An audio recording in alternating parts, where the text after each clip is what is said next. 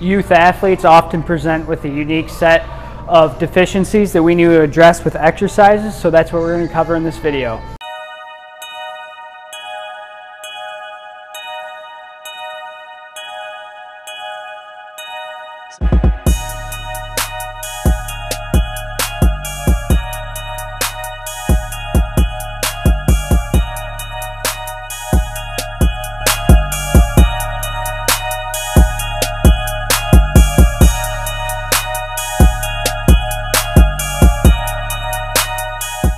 Hi guys, Max Wardell over at athletics.com. We're going to go right into the first exercise, which is going to be on the ground for a glute bridge. We want to show you guys our favorite exercises for youth athletes who haven't been exposed to much training, so here we go. Okay guys, so we're going to get into exercise number 1 right off the bat here, which is just going to be a glute bridge. So what you're going to do, push your low back into the ground, or you're going to instruct your players to push their low back into the ground. One good way to do this is put your hand right under their low back and say, crush my hand. So they're going to push their low back into the ground. This puts them into a posterior pelvic tilt, activates their core musculature, and then from there, you're going to have them squeeze their butt muscles, their glutes, and do a bridge. And then you can have them hold it, and then go down. So this is a very basic one.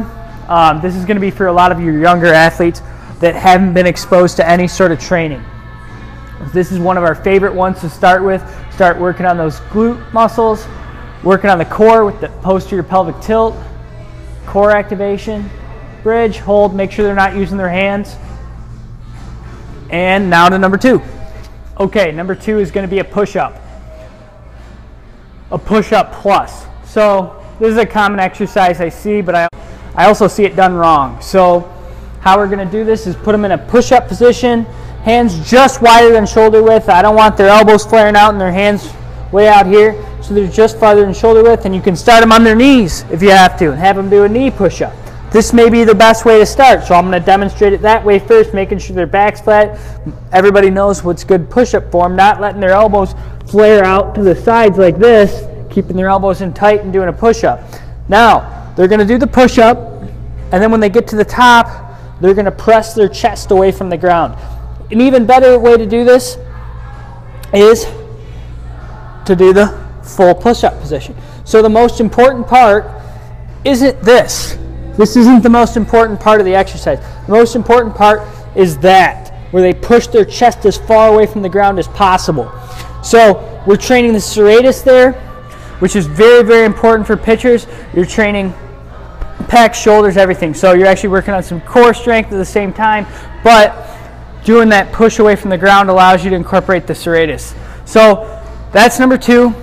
Number 3 right here. So our next exercise here for youth athletes is a dead bug hold. And you've probably all heard of dead bugs, or if not, there's an advanced portion of this exercise for core strength that we're going to show in a future video. But in this one we want to do the hold because we're working with more of the amateur or the athletes who haven't been exposed to exercise yet. So we're right here, and we're going to tell them, think about pushing your knees up, and I don't want to see them doing this or anything, but this makes them tighten their core as hard as they can, reach their arms towards the sky, don't let their feet come in this way too much. You want to let them get their feet out there, keep their low back touching. I don't want to see that either. Now if I'm going into lumbar extension, I'm not working my core as much. So you want to maintain, and you can see I can even get a little quiver myself out of this, and I can do the full dead bug pretty well. So that's the next one. We're going to show you one more in this video. Okay, so the final exercise in this video is a Y, a standing Y. And so we often use this as a postural correction for athletes that come into the clinic with the more rounded shoulders or weak mid-low trap. But what you're going to do is stand right here, hinge at the hips, so you're teaching yourself a hip hinge, maintaining a neutral spine, and then you're going to go right into a Y.